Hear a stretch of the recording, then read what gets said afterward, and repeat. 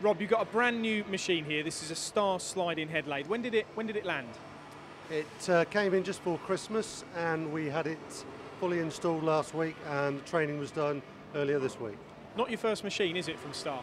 No, this is our fourth now. We initially started with two size 20 machines and we've now bought two 32, so the fourth one from Star. Now, why the SR32J, Rob? We've always been a company that's tried to invest in something that will give us extra capacity on material and also engineering capabilities. The 32 we bought this time, we bought with an extended guide bush collet unit, which allows us to do stop bar up to 35 mil, and we also specified high pressure coolant to allow us to work with difficult materials, swarf, chip problems, and deep hole drilling.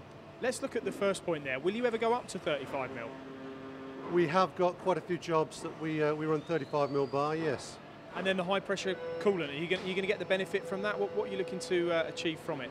For us, it's when you're working with softer materials that tend to be sticky and the swarf would wrap around tools or drills.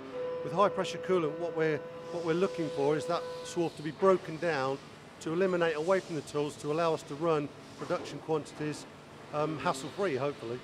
How many axes has this machine got? And it's obviously front end and back end working, isn't it? Yeah, front end and back end working, 7 axis machines with approximately 26 tool positions. Would I be right in saying that you need to have thousands off of the same part to get the benefit out of one of these machines? No, that's a common misconception. Many years ago, when sliding heads or the old Swiss style machines, they were cam set, cam driven, and it would take a setter probably anywhere between 6, 8, 10 hours to set the machine. Nowadays, with the improvements in FANUC control systems, you can set a machine in probably an hour to 3 hours, depending on the complexity of the part. So you could set up smaller batch runs. We've run a job over there recently for 100 parts.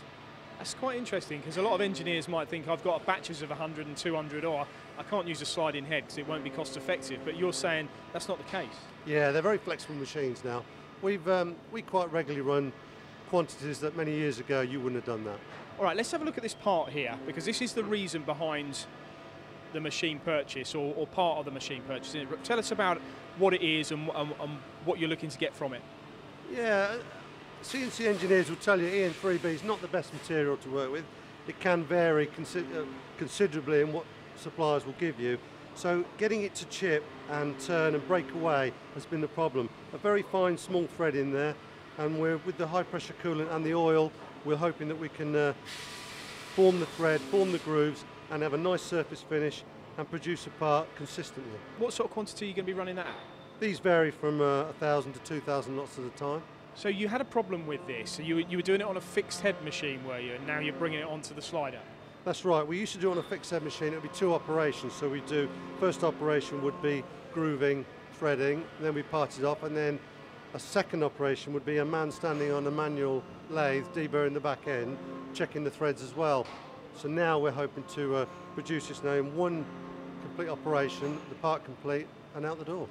You mentioned something to me as well about hassle-free, and by bringing it onto this machine, that's what you're looking to gain, isn't it? So you don't have the issues with the swarf.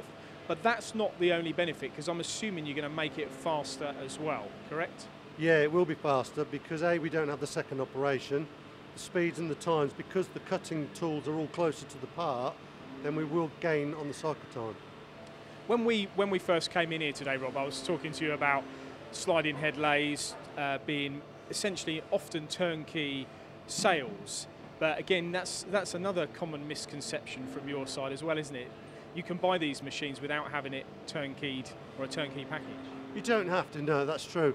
And I often find that if someone hasn't got a sliding head, when they go and get one, they will get another because they will see what they can produce and what they can do for your company.